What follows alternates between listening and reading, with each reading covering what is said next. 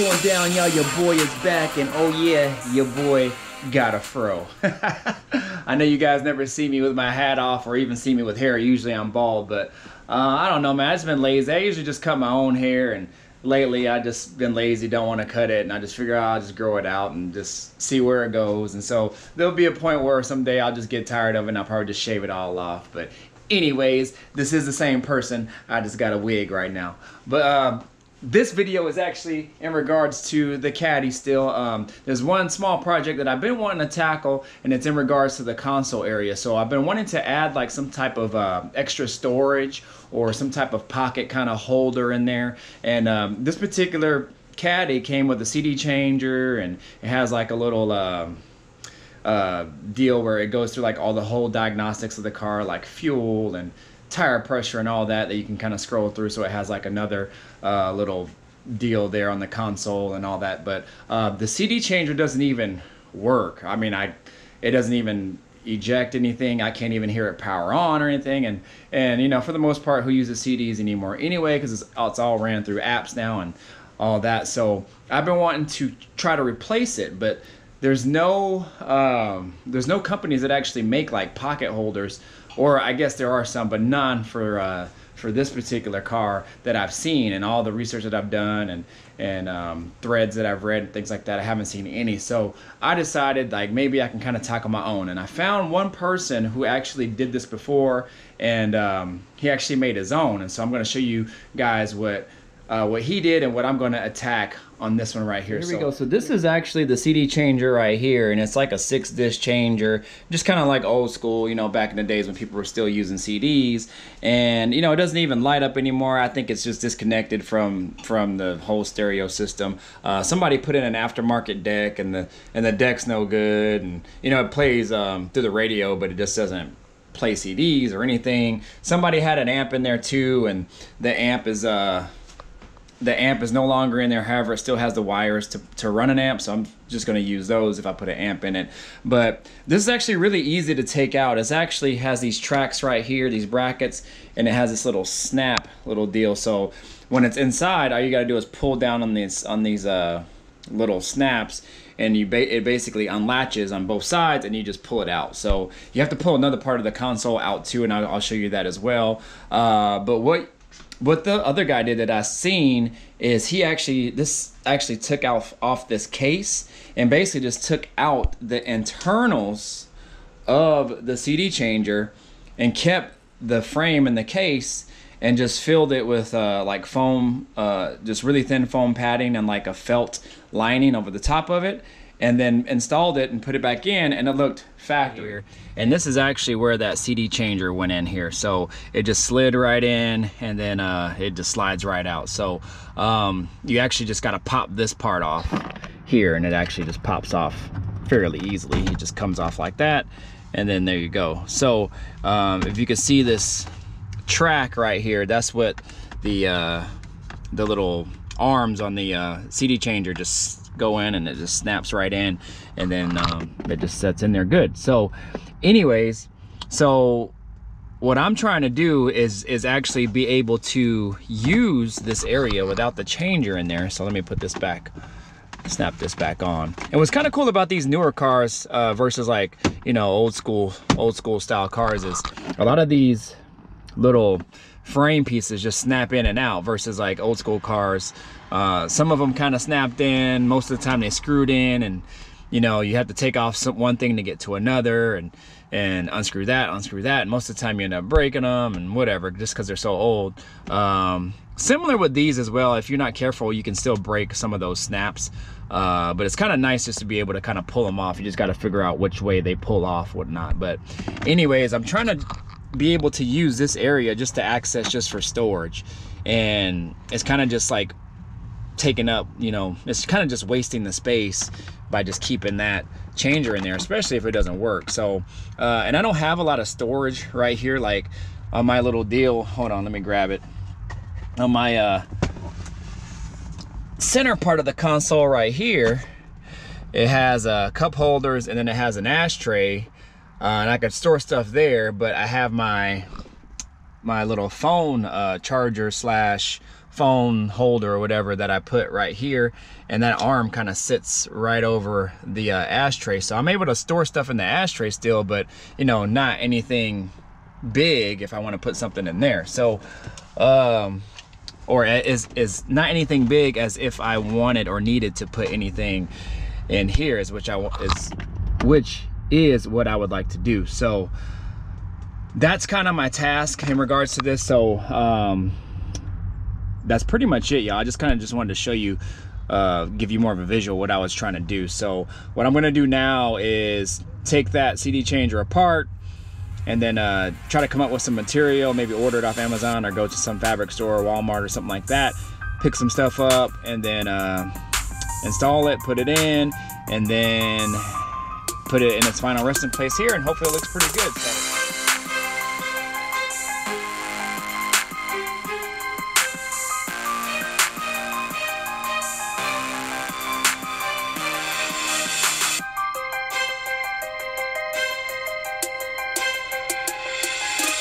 Alright, so that was pretty straightforward, y'all. I was just basically undoing two little bolts here that basically kept the front end installed, and then or screws, excuse me, and a couple little screws back here, and then these little hooks or little snap ends, basically I had to kind of like pry open and bent it a little bit, but I'll just bend that back. So this is actually the, well, technically, I guess this is the top piece. Yeah, top piece. So I'll just sit up here like this. And so you guys can kind of see more of my thought process in regards to it now,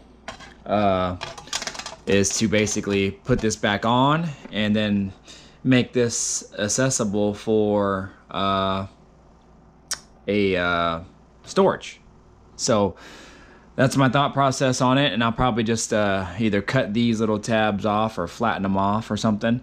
And but I'm gonna put some like foam padding in here too, or I don't know, maybe I'll put like some cardboard or something in there to kind of like keep it flat or something. I'll probably put foam padding, just like really thin foam padding in there. And then just kind of go from there on to the next phase of making my own little pocket in-dash holder. So this is where we're at now. So this is the next day. I was just waiting for this. I got this through Amazon.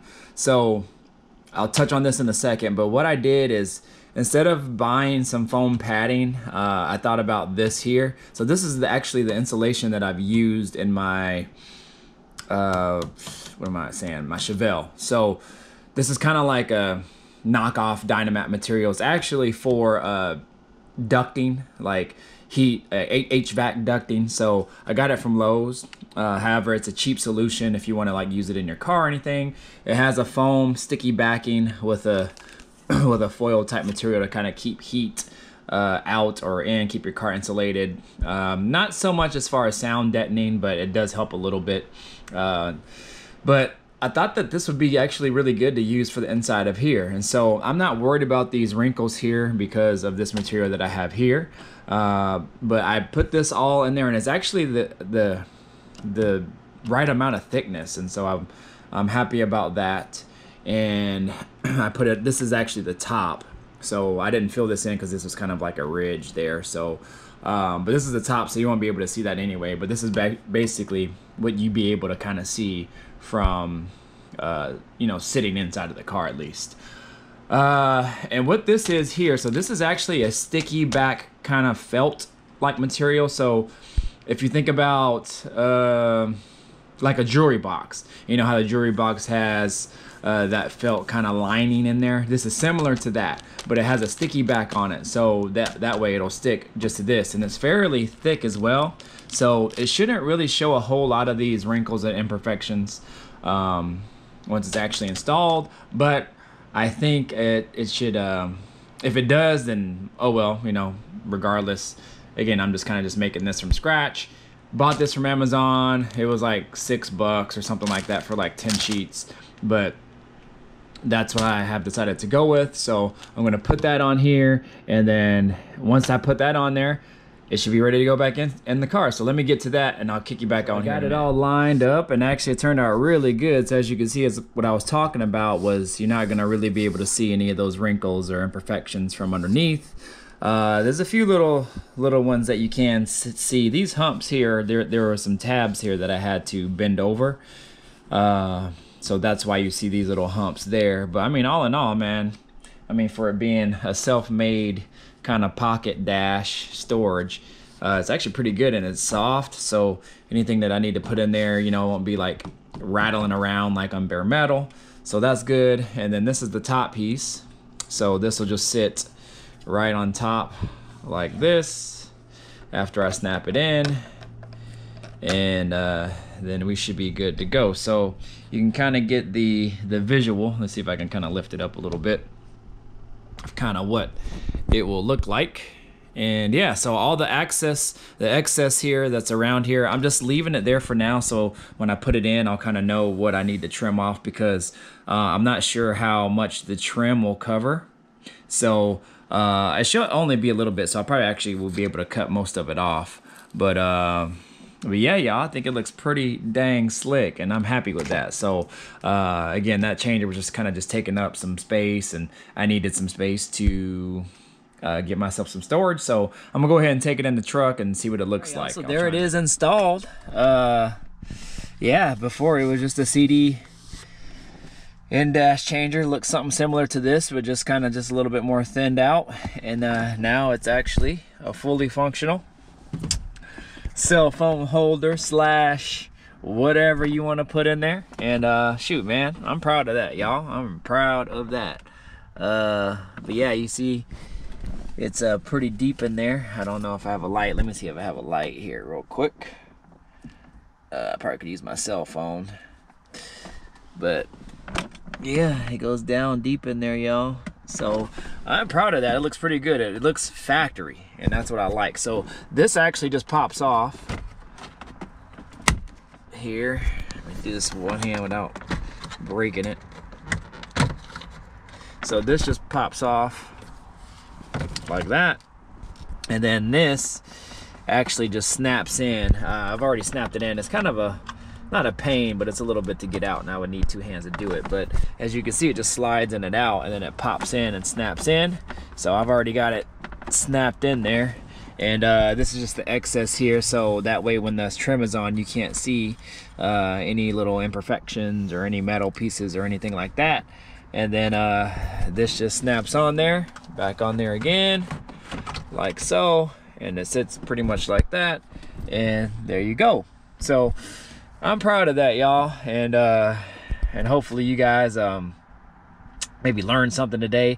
In my research, like I said, I found one person that did this exact same thing, and he did it a little bit different than I did, but all in all, it's pretty much the same concept. But yeah, I think it looks pretty dang good, and I am proud of that. So that concludes this video, y'all. So pretty much fully functional in-dash pocket dash storage unit, and I'm gonna go ahead and kind of clean this all up and put it back together, and we'll call it a day.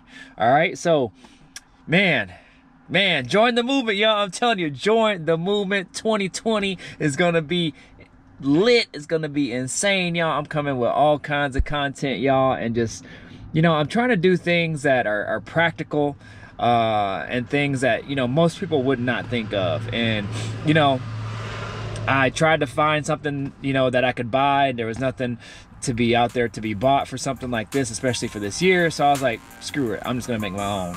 And what do you know, with just a little bit of time, ingenuity, you can make stuff happen. So man, join the movement, y'all. Share, like, comment, subscribe, do all that good stuff, y'all. 2020 is about to be insane. All right, peace.